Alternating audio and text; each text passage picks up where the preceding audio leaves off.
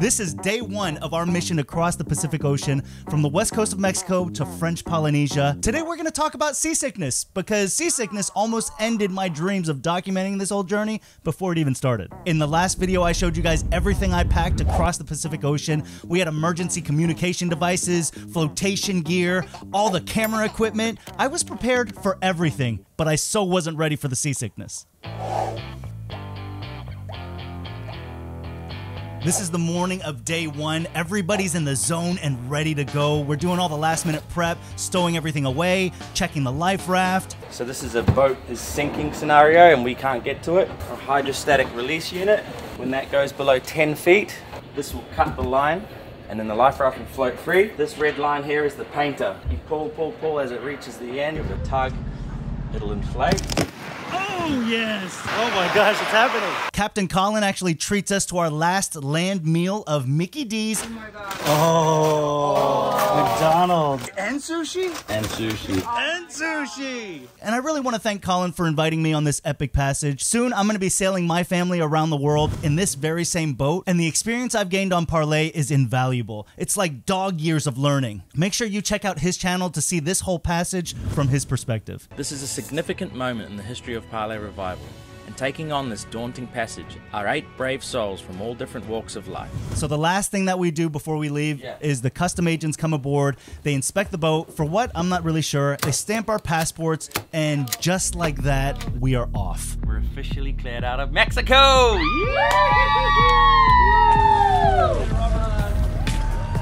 We won't be setting foot on land for about 25 days, which is really hard to grasp. I tend to look at life in like weeks at a time, so to think 3 or 4 weeks in advance that I'll be doing the same exact thing, it was hard to really process. We continue prepping the boat, tying down that second dinghy up front. Katie is fixing the telltales here, which are the little fluttering lines that show you if the wind is moving efficiently over the sails. At this point, my stomach starts to flutter a little bit as well, but this is normal. I always feel this way in the beginning of a passage, and it typically goes away within a couple hours. We sail about an hour, and we find a place to anchor so we can scrub the bottom of the hull so we can be more aerodynamic.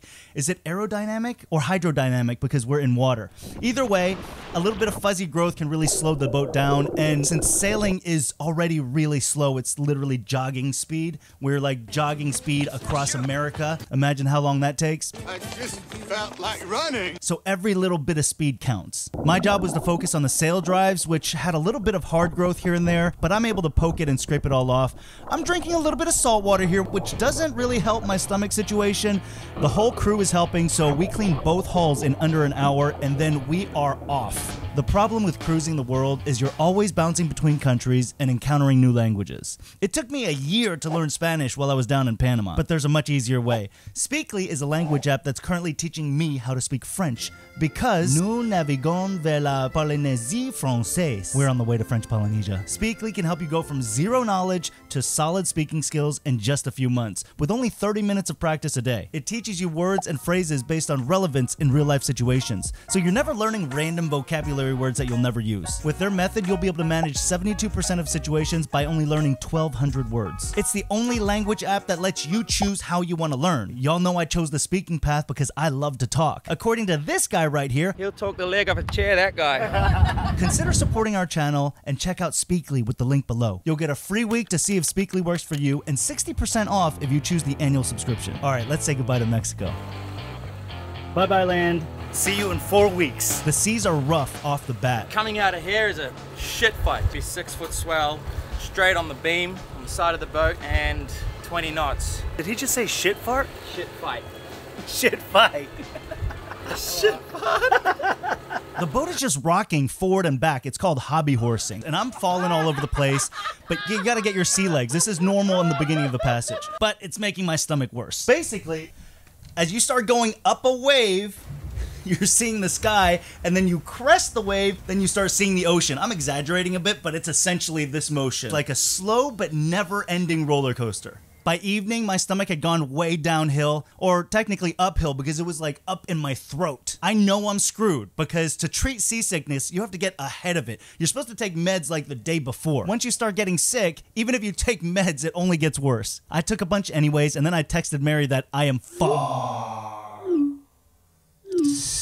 because a crew member that's seasick is basically dead weight. Not only can they not contribute, but now they're a burden on everybody else. On top of that, I was planning on filming I had to make a video every single day like I promised last time. We are gonna make a video for every single day that we're at sea with something in this pile here. And at this point, there was no way this was gonna happen, so I basically just gave up mentally. I was like, maybe I'll just do one video for the whole passage. So I ended up popping a few of these right here and just sleep. And that's basically what I did for the first 3 days of the passage. Aside from when I was on watch, and we had 3 2-hour shifts every day. But other than that, I was just zonked out.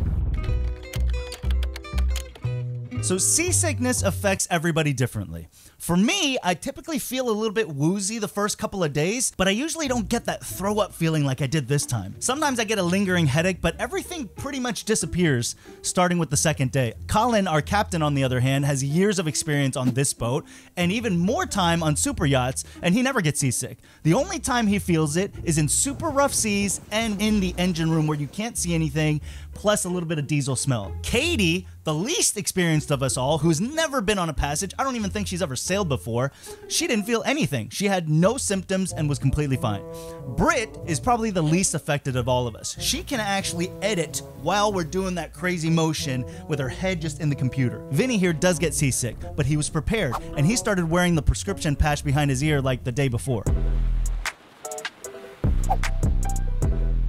I woke up on day 2 feeling a little bit better, but I was so drowsy from all the meds. Aside from my stomach now, I had this banging headache, but I pull it all together to go on my watch starting at 6 a.m. I even try to film a little bit. This is day 2 of our mission across the Pacific Ocean, and we've done 97 miles so far. That's 2,903 more to go. And right before that is also where I got caught sleeping on watch.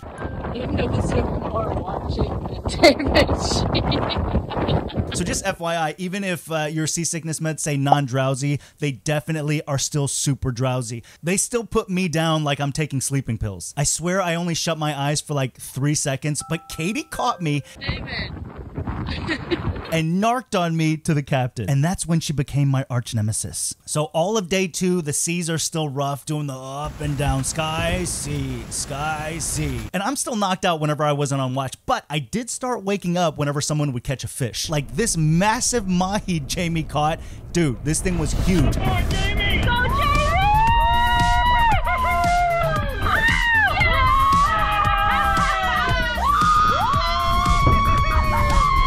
It took forever just to clean it. How many pounds do you think that one is? At least 50. And it fed us for days. Fish tacos, sauteed fish, fish curry, fish and salad. We had so much. I never had so much fish in my life. And then Colleen caught a freaking marlin. She fought it all the way back to the boat, and at the last second as she's pulling, it snaps the line and she smashes the reel into her ribs, bruising them. The reel came back and hit me after he snapped the line. It's actually what we wanted to happen, believe it or not. Didn't want to have to deal with that bloody bill. We already don't have any room for fish. This is only day 2. So our freezer, the fridges, everything's still filled with meat and vegetables. We caught 8 fish that day. Check that, they caught 8 fish that day. I just tried not to throw up on the couch. Apparently the area that we were in is the mouth of the Sea of Cortez, and we're crossing over, so the fish are still coming out. Once we're in the wide open ocean, probably won't be catching too much. So how do you deal with seasickness? There's patches, prescription patches with scopolamine that you put behind your ear. This is what Vinny was taking. You got to wear that well before you start the trip though. And then there's these herbal version of the patches, which do absolutely nothing at all.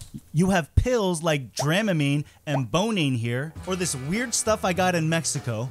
Gravol? They definitely help, but they make you super sleepy. You feel like you're looking through glass bottles, which is probably why you don't feel as seasick, because you're so sleepy you don't feel it. I personally like Bonine. They seem to work better for me than Dramamine, and this is exactly what I was taking. A lot of them. Then you have the natural remedies like ginger chews or ginger tea or sparkling water, but those tend to just treat the symptoms. Another natural treatment that actually kind of works are these wristbands with this pressure point thing that pushes right here.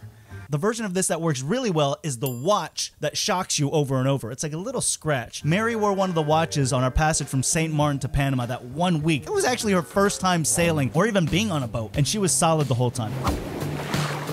I'll link to it below. Make sure you pick up a bunch of extra batteries, which are super cheap. A huge part of seasickness is actually the mental aspect of it. It's your body fighting the discrepancy between what your eyes see and what your inner ears feel. This is totally anecdotal, but if I don't fight the motion of the boat as much and I just kind of let my body go with it, I don't feel as bad. But it's really tough to do that when you've been on land for so long and you're used to just catching your balance with every single movement. If you do start feeling seasick, the best place to go is up on the flybridge. And it also helps sometimes if you're driving because once again, you're kind of like controlling where the boat goes, so mentally you're more in control. The worst place to be? In an engine room or down in the cabins where you can't see outside and the movements are even more exaggerated. So if you get yourself into the middle of the boat here, you technically won't move around as much. But if you're in the front part of the boat, look at how much that moves as you're going over the waves.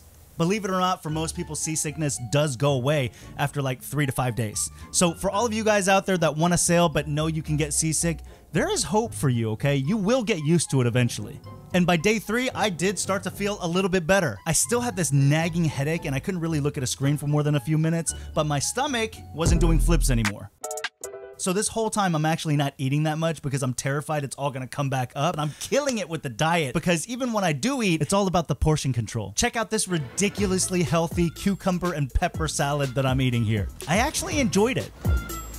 I did not. The seas were still rough, but my body started getting used to this up and down and rolling motion. So at this point, I'm like, okay, maybe there's hope that I can start making videos now and it's not too late. And it was perfect timing because that evening we roll up on this epic volcano on San Benedicto Island that actually erupted in 1952. Join us tomorrow for day 4 where Captain Colin and I actually go up the mast and I fly the drone all the way up and over the volcano so we can see inside. Subscribe to Dave so you can watch him cross the ocean.